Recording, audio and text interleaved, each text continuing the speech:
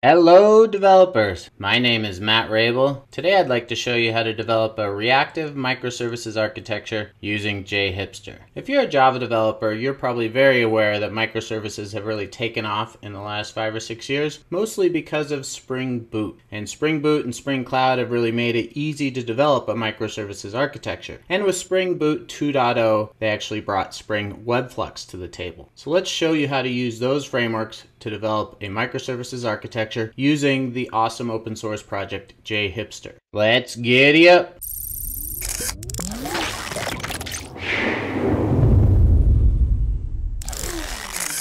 This screencast is based on a blog post that I wrote back in January, and if you click on the changelog, you'll see that I actually updated it recently for JHipster 7.0.1. And so what this blog post goes through is talking about Spring Boot, Spring Security, and how JHipster marries all those together to make it easy to generate microservice architectures. Spring Boot introduced a framework called WebFlux to complement Spring MVC. If you're familiar with Spring MVC, it works great for developing many types of Java applications and APIs. Spring WebFlux makes it so you can use reactive programming to make your system scale more on less hardware. And so if you have over 500 requests per second, you might want to look into Spring WebFlux. Otherwise, Spring MVC will probably have the same performance up until 500 requests per second. So if you read through this article, you'll see there's a number of topics covered. We're going to build a reactive microservices architecture. We'll define it with JDL, that's JHipster's domain language. We'll run it, we'll test it, we'll prepare it for production.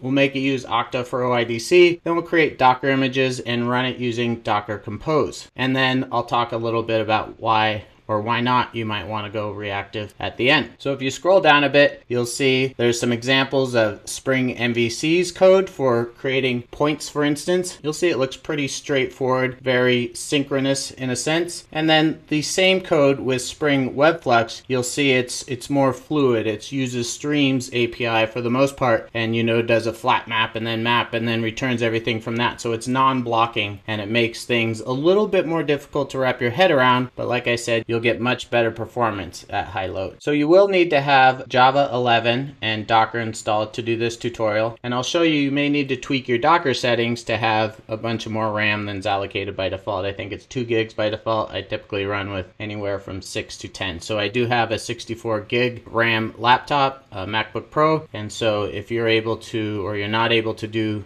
these same sort of things, it might be because your memory isn't quite there. So you can see, you can find the completed source code for this example on GitHub, and I have that open in my browser here. And I also have a demo.adoc open in that folder. So this is the instructions that I'm going to use that basically just condense the blog post so it's easy to follow and I'm not copying and pasting out of the blog post. So I wrote it in ASCII Doctor, and you can see I can use my handy dandy ASCII Doctor plugin for my browser, and it renders quite nicely there. So I'll put that on the left and then go down here. So the first thing you'll need to do is install JHipster, generator-jhipster. And I already have it installed, so I don't need to do that. I can just run JHipster version, and you'll see I have the 7.0.1 version, and then Java 11 and Node 14. So you'll need all those installed to do this tutorial, and then I will create a reactive stack directory, and take does make dir and cds into it, so it's all in one command. It comes with Oh-My-Zh, and then I will go ahead and do git init. And the reason I'm doing this is because JHipster will create different directories for each application in my microservices architecture, and if it doesn't detect it's in a Git repository, it'll create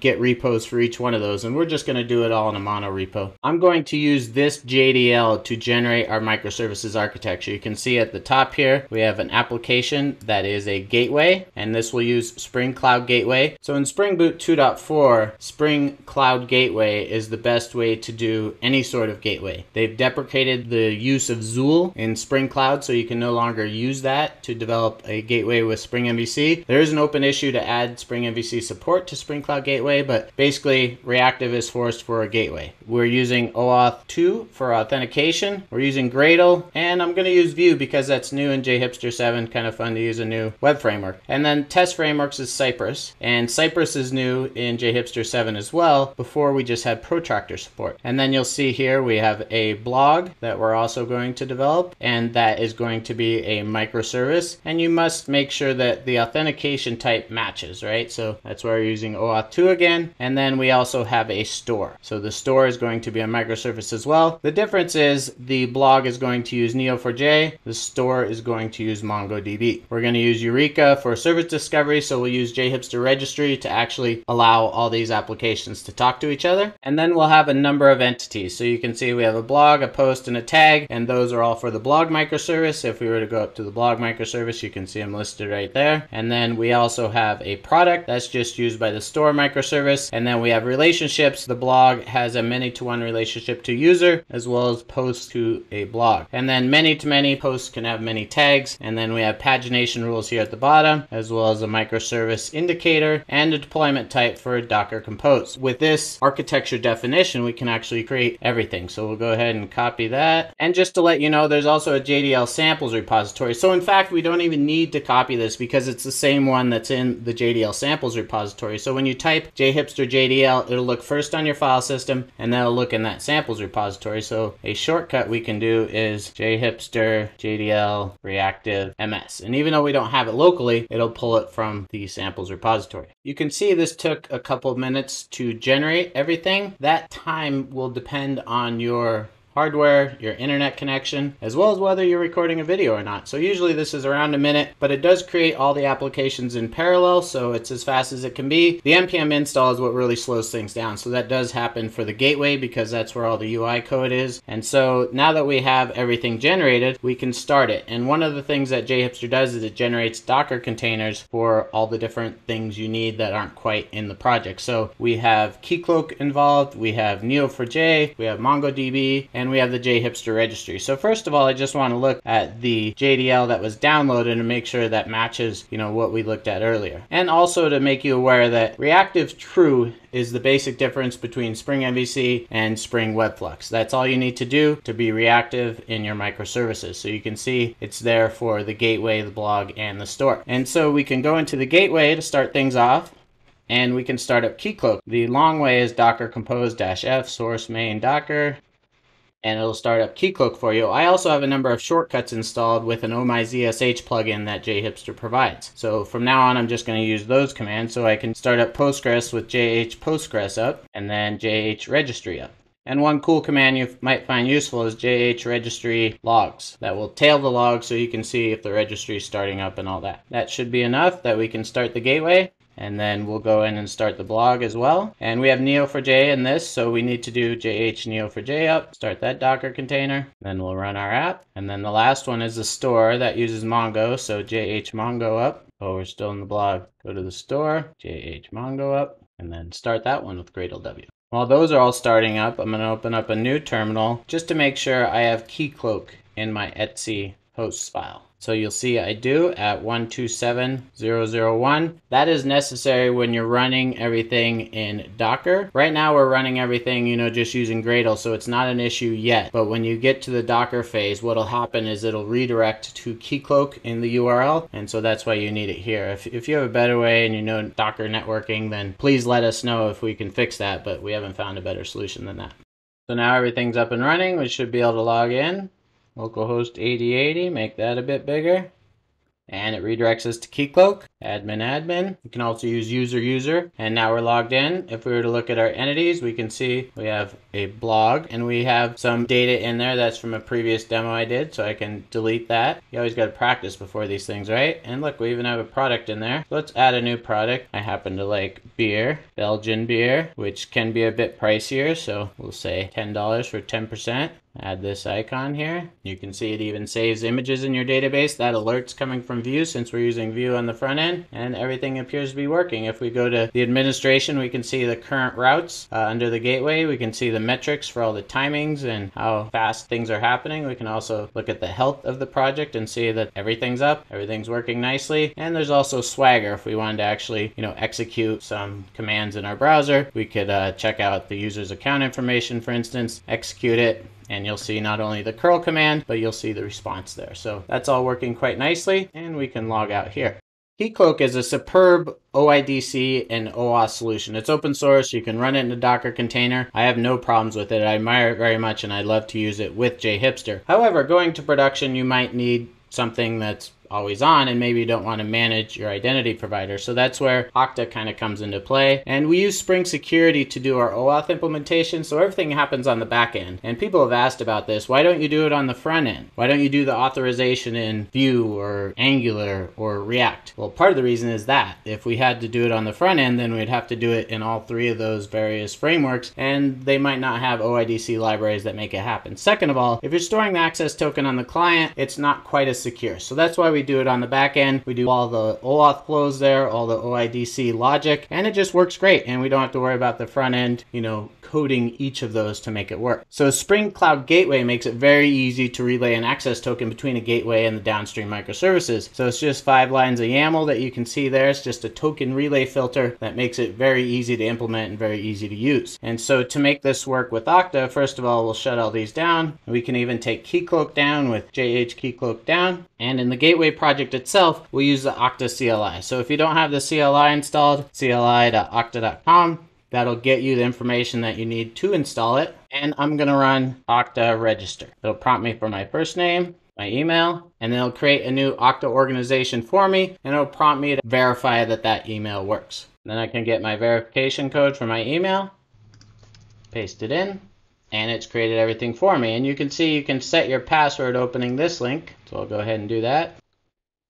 There we are. Now we're all set up. We can close that tab, and we can run Okta apps create JHipster. This will prompt us for an application name, so I'll say reactive microservices. And it'll already know what we need for the redirect URIs. You can see we have the first one is for our gateway app. That's going to handle the OIDC authentication. And this is what Spring Security expects. We use OIDC at the end instead of Okta because we want to be generic between Keycloak and Okta. And then this one is for the JHipster registry, so you can use OAuth and OIDC to log in there as well. So we'll just accept the defaults and accept the post logout redirect URIs as well. So you can see it not only created an app for us, right? That's right here, and it has a client ID, but it also created groups for role admin and role user, which JHipster expects, and then it added our user into those. So if we log in with our user, we'll be an admin. And then it writes it to this .okta.env file, so you can see our issuer URI, our client ID, and our client secret. And the reason we put it into an env file is we don't want to check it into source control, so that's what we're trying to prevent. So we can add these settings to our JHipster registries configuration, and what it will do is share those for all the microservices. And how it does that is Spring Cloud Config. It's embedded in JHipster registry, and so all the apps will look for configuration in Spring Cloud Config and use it if it's there. So we can take this value right here, and we'll open up a new terminal, and we'll go into source main docker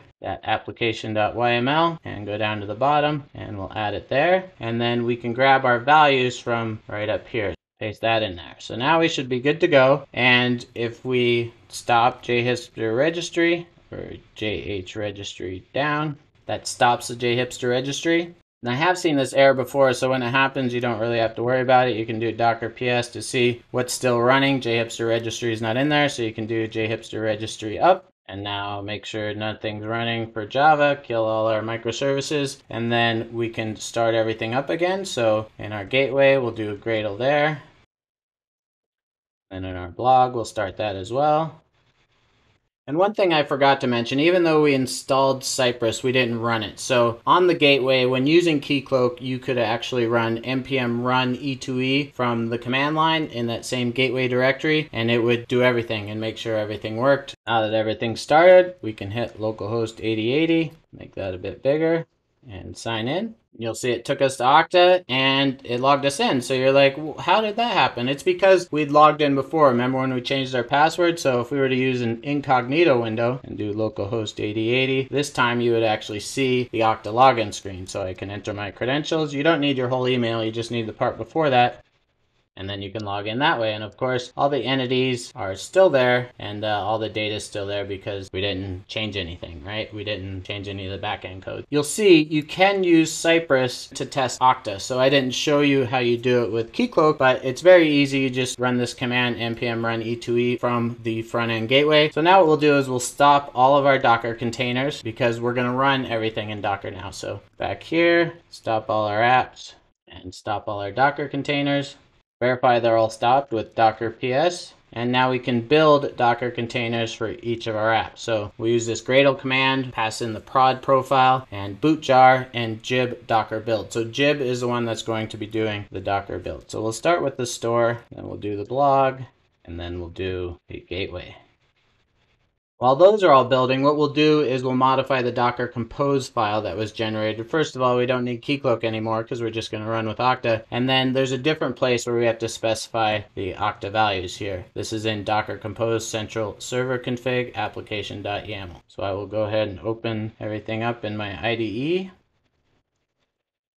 So the first thing is to remove Keycloak from Docker Compose, just down at the bottom here, if you're needing that. And then in the gateway project, that's where we had the settings before. So that was under source, main Docker, and grab those values. And then in here, in the central server config, it's just a different location when you're running everything with Docker Compose. We'll put the values there. And then let's see if all our containers have been built. We still have the gateway going here. Now our gateway is completed, so we can use Docker Compose up. We'll have to cd into the Docker Compose directory.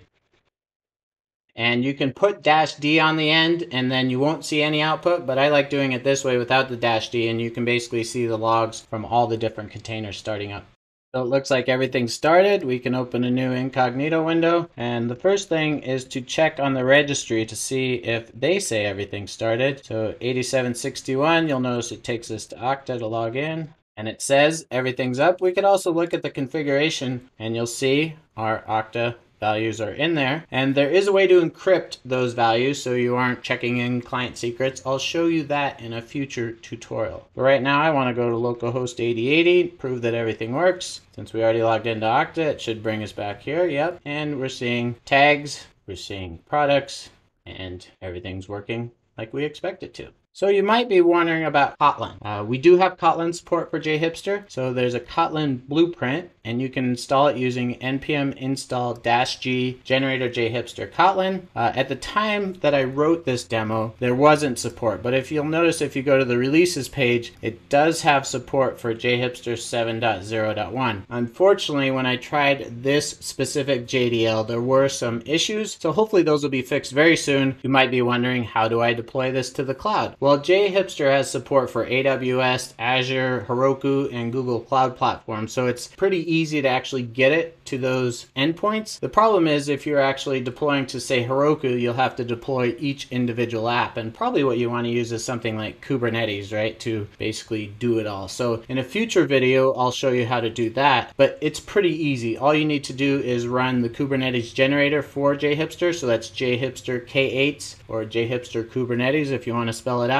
Ray Sang and I did a talk on this, and you can see it's right here embedded in my demo. It's also embedded in the blog post. So if you start watching at 4618, you'll see Ray take a very similar architecture to this one and put it up on Google Cloud. And then you might be asking yourself, you know, should you go reactive or should you wait for Project Loom? So Spring MVC is probably good enough for most CRUD apps, especially if you have less than 500 requests a second. But if you're dealing with, you know, millions of customers and millions of dollars a month for your cloud bill, and you can make things faster, then maybe look into Spring WebFlux. Project Loom might make it so the non-reactive code actually works as fast as the reactive code. You might want to look into that. I think that might be a couple years out. From what I've seen, companies are having a hard time even jumping from Java 8 to Java 11, so Project Loom might be in Java 17, and if it is, and you can upgrade, great. Try it out, let me know how it works. Currently, I'm investing my my knowledge in reactive, and I'll keep my eye on Project Loom. I think the beauty is that if you know the non-reactive stuff, which you probably do, then you don't need to learn anything new for Project Loom. And by learning how to do Spring WebFlux and code in reactive style, you will actually make yourself more aware of cool things like the Stream API. So you can find this code for this example on my repo at Java Microservices Examples under Okta Developer, and then it's in the reactive JHipster directory. So if you were to go a level up, you can see there's regular JHipster, there's Spring Boot and Spring Cloud, and Spring Cloud Gateway. And of course, you can find the blog post itself, Reactive Java Microservices. I think if you Google for just that, it'll come up. So hopefully you've enjoyed this screencast. If you liked it, follow my team on Twitter, OktaDev. I'm at mrabel. We also have a YouTube channel at OktaDev on Twitter. So subscribe and enjoy more videos like this one.